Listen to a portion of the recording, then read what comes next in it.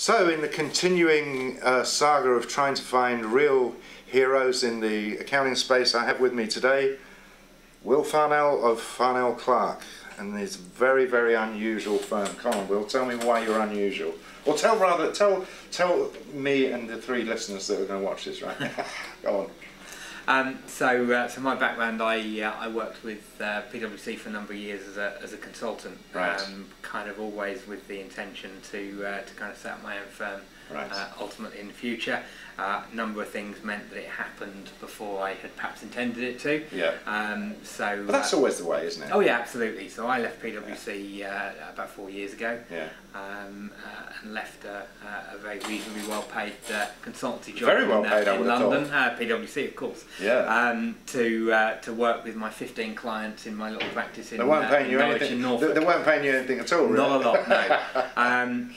So although I worked at PwC, I didn't qualify as an accountant with PwC, so I qualified outside of practice, which meant that when I actually set the practice up, I didn't have any preconceptions about how the practice had to be run and the way things should be done. So you hadn't learned that you have to put on your suit of armour in the morning and greet everybody with "Good morning, Sir Galahad. Hello, Sir Lancelot." No, absolutely not. So without the preconceptions, I could look at what clients might want in terms of the relationship. So the business was built around what I thought, rightly or wrongly, a client expectation might be. Right. And from very early on, I started looking at ways that we could differentiate what we did. It was 4 years ago, so the cloud space was very much in its infancy, if it's still not, of course. Yeah. And I looked at a number of packages and kind of procrastinated a little bit. And but all accountants do, because we have to think about things. Absolutely. So 2 years ago, however, I took the decision to give it a go and started working with KashFlow. As a practice, we've grown very quickly. Right. So we're running at about 230 or so clients now. Wow. So from my 4 years ago, it's a reasonable. So basically, you're picking them up at the rate of about one a week, aren't you? If you work out the math. Yeah, I mean we're doing. The last year has been particularly good. We're averaging kind of 10 clients a month at the moment. Wow. So the trajectory for you is going up, right? Absolutely. And is that because of the vertical markets that you're choosing to serve? You know, the creative types.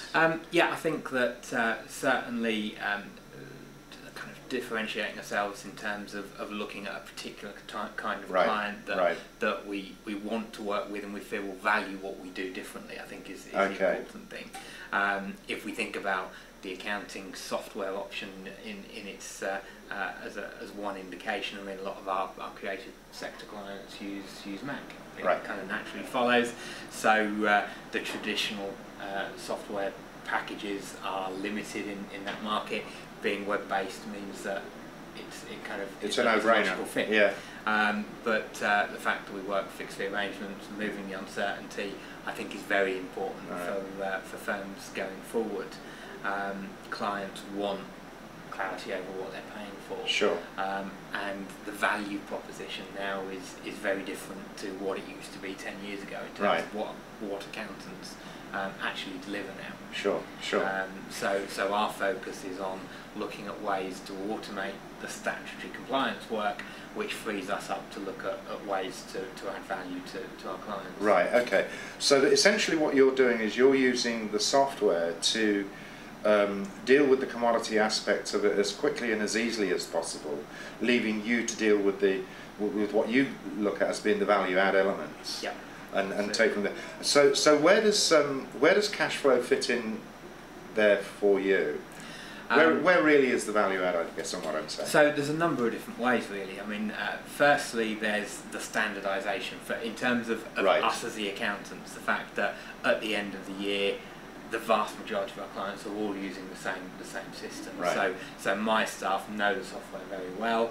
The process, the support that we've given clients during the year, because we're able to do that with it being online, means that any problems have been dealt with whenever arisen during the course of the year. Right. We've been able to keep an eye on what the clients are doing, so we have a clean set of data that we can use at the end of the year, which means it's a straightforward process. Right. The ability for us to be able to get to understand what our clients do by having access to the data means that we have an opportunity to say, have you thought about doing this? You're spending a lot of money on advertising, where's your return?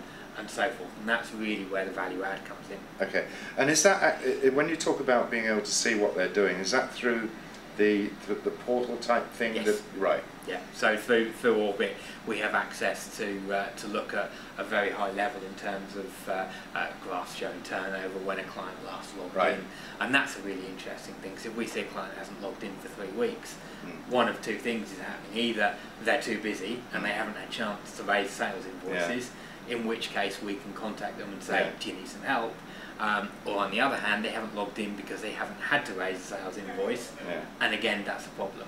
Right. Or they might be on holiday. There could be, in which case they're going to come back and they're going to be very busy, and there may be ways that we can help them. But it's about having that visibility and being able to proactively say, have you got a problem here, and what can we do to help? Given what Orbit gives you, which is essentially a view of all the clients and their activity and so forth, have you been able to use the data that you see there as a way of starting to create benchmark information that might be of value to customers? What I'm thinking there is, average DSO perhaps, or average billing levels or what have you per particular client group, or is that not something you've looked at so far? It's not really something we've looked at. I mean, clearly there's confidentiality issues around the data and things like that we'd have to consider.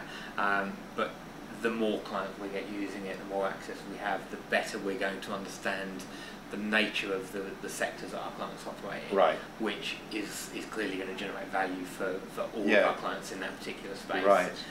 So we can begin to identify what's happening in a particular sector, maybe.